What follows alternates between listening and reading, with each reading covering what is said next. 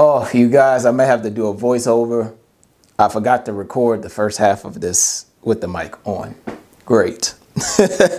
But I am happy to announce to y'all right now that I figured it out. My OCD kicked in. My OCD kicked in.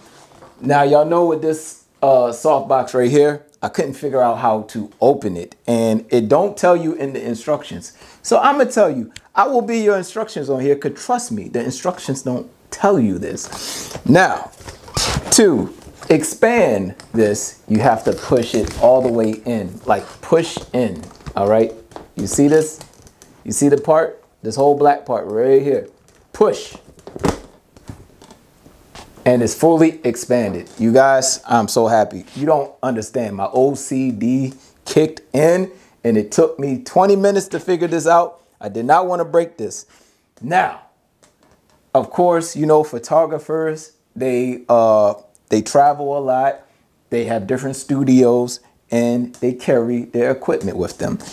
Now, for you to put this back in, deflate it, or whatever you want to call it, there's a little clip right here, all right, with the shaft. The shaft is for the umbrella, okay? Now, what you have to do is push the clip up. Once you push the clip up, that's it. This is so cool, you guys. Now that I found this out, I am so happy.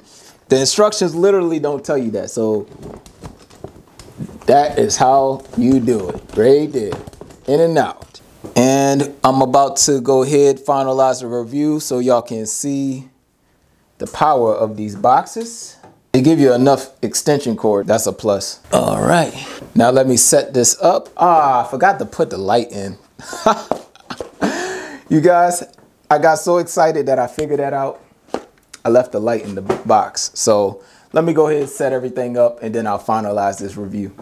All right, you guys. So once again, I recorded and I didn't have my mic on. So the mic is on me, but the actual transmitter is not on. So right now I'm just going to go over the lights and I'm going to turn the lights back off. So as y'all can see, it's pitch black.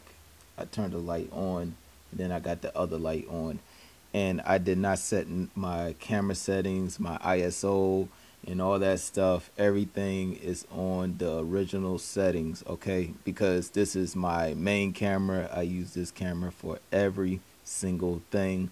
So if I had a regular stage camera, then I will have the ISO settings straight and everything. So we're looking into a new camera next year, so I could have a regular camera stationary in the studio. So that will be it.